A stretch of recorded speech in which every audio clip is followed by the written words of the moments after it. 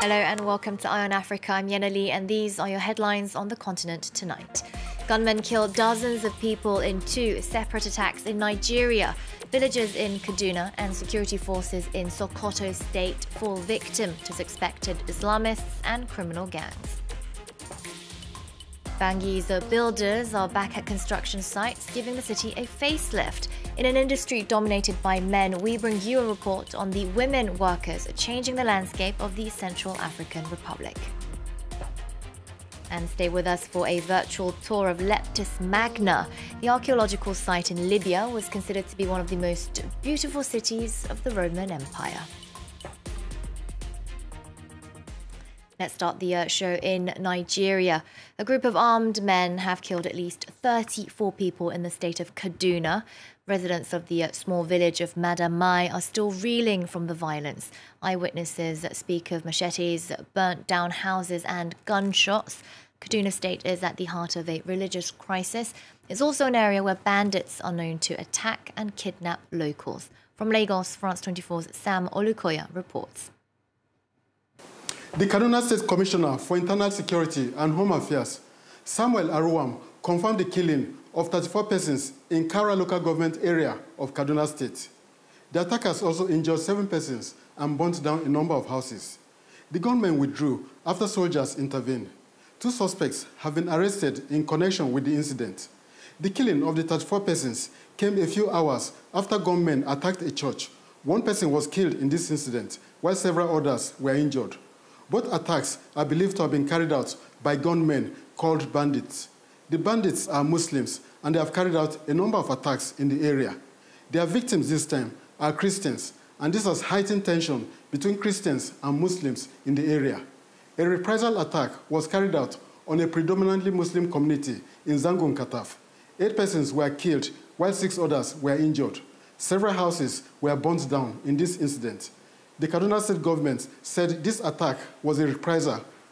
The growing tension between Christians and Muslims comes at a time the members of the jihadist group Boko Haram have been moving into Kaduna State, and it is believed they are teaming up with these bandits. Any alliance between Boko Haram and the bandits will surely heighten tension between Christians and Muslims in Kaduna State.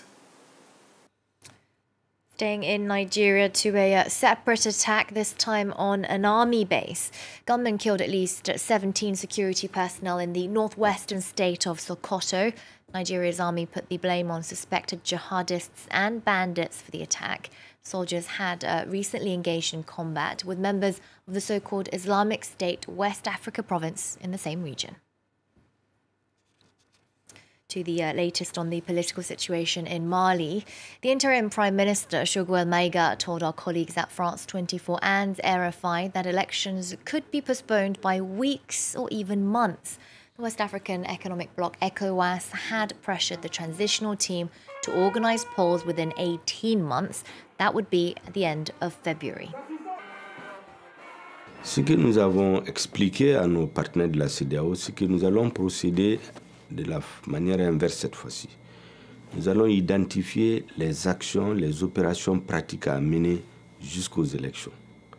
À partir de là, on pourrait tomber sur le 27 février, comme on peut avoir 2 semaines, quelques mois de plus. Le plus important pour nous, c'est de tirer les leçons du passé. Pendant 20 ans, nous nous sommes trouvés dans des crises politiques post-électorales. Et le dernier soulèvement populaire qui a conduit au renversement du régime est parti de la contestation des résultats des élections. Donc pour ne pas tomber dans les mêmes erreurs, nous avons décidé d'avoir une démarche qui minimise les risques de contestation des élections. Ethiopia's Minister for Women, Children and Youth has handed in her resignation. In a statement on Twitter, Filsan Abdullahi wrote that she's regretfully standing down for personal reasons that, quote, weigh heavily on her conscience. Last month, she had confirmed that rape was taking place in the Tigray conflict, though she had said police were doing their best. Back then, she added that she wished the justice system would work faster. Next, the man known as the Colonel of the Apocalypse for his role in the Rwandan genocide has died. Théoneste Bagasora passed at the age of 80 in a Malian hospital over the weekend. He was serving a 35-year sentence for genocide, crimes against humanity and war crimes. 800,000 people, mostly Tutsis, were murdered in Rwanda in 1994. At the time, Bagasora was the highest-ranking official under the defense minister. Let's head over next to the Central African Republic. Insecurity and an electoral crisis had chased away many investors, but now economic activity is resuming and construction sites have reopened. Around the world, building is a male-dominated sector, and it's no different in Bangui. Some women, though, are finding opportunities in the industry and inspiring others to do the same. Our reporter Clément Di Roma went to meet the women breaking stereotypes. Brick by brick, Central African Republic's capital is getting a facelift. After decades of instability, construction sites are once again flourishing throughout Bangui, executed and managed by new workers. I need to level up here, otherwise it's going to affect the works. Evody is 23 years old. She is one of the few female civil engineers in the country. She says she has to prove her skills on the job every day. When you're a young woman, to give orders here to the workers, it's complicated. The men can't stand it, but that's the job. They have to submit to the orders so that the project can move forward. Completing projects and also passing on knowledge to would-be engineers, Evody is sharing her passion with her intern, guiding our trainee to succeed in an industry that's flourishing in our country. We have the same ideas and the same ambitions, so she inspires me. A lot of women think it's a boy's job, but they're wrong. It's easy for us if you give it your all. Here is the manager who gave them their big break. Yashian Hu is the manager of one of the largest construction companies in the country, which is behind this €4 million project. There are excellent women in the country with lots of skills. We try to support them. In China, we say women hold up half the sky. We should be doing everything together. In the same neighborhood, on the third floor of a building which will soon have 5, we meet Léonelle Paguen. She's been a scrap metal worker for 6 years already, a job that allows her to feed her family. I noticed that few women did this job. So I decided to learn and train, and now I'm a skilled worker. Women must dare and arm themselves with courage to develop the country. Evody, Jennifer and Léonelle, this new generation of builders remain an exception in the Central African Republic, one of the worst countries in the world in terms of gender equality, according to the United Nations. Next, it's a cultural jewel you might never have heard of. Once among the Roman Empire's most beautiful cities, Leptis Magna in Libya has been neglected and shunned by tourists for decades. This amid the chaos that has fraught the country. Now, a year-long lull in violence has sparked hopes that Libya can move on, and some see the potential for Leptis Magna's rebirth. Emerald Maxwell has the story. For more than 2,000 years, it survived successive waves of conquerors. Once one of the most beautiful cities of the Roman Empire, Leptis Magna has also been mostly spared the violence that's racked Libya since the 2011 revolt. But it faces another threat: neglect. The threats that the city faces are indirect and come in different forms. There is the lack of supplies, which never existed in the first place. The fact that archeological digs have been interrupted, the virtually non-existent means and support from the government.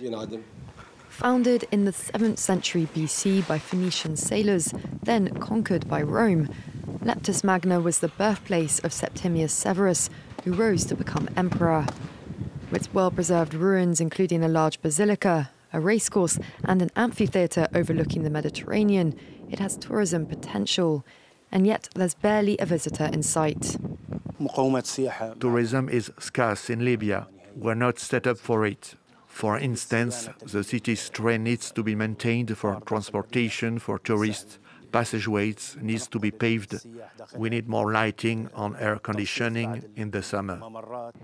After 10 years of conflict and state collapse, Libya's current unity government has other priorities. But Leptis Magna's custodians hope that with an October 2020 ceasefire largely holding, the site will finally attract the attention it deserves. And finally, Kenya's star midfielder Victor Wanyama has announced his retirement from international football. The 30-year-old played for Celtic, Southampton, Tottenham, among others.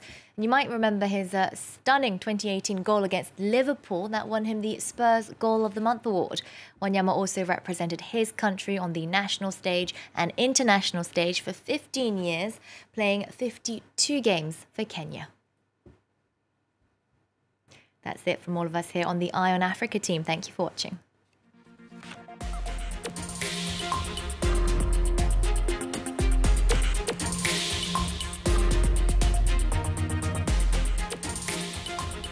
Thanks very much for staying with us. Time now for Eye on Africa with me, Georgia Calvin-Smith. Reporting from across West Africa. All the latest in politics, economics and the arts in Africa on France 24.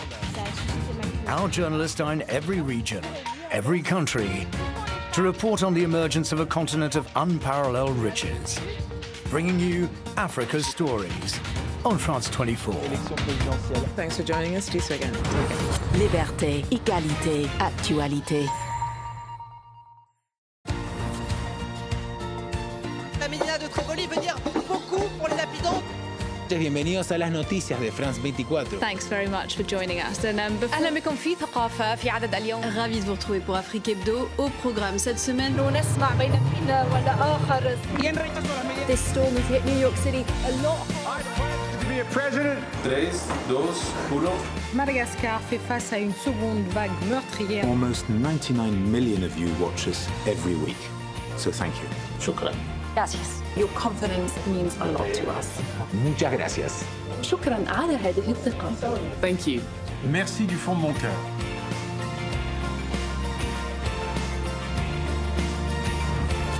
Liberté, égalité, actualité.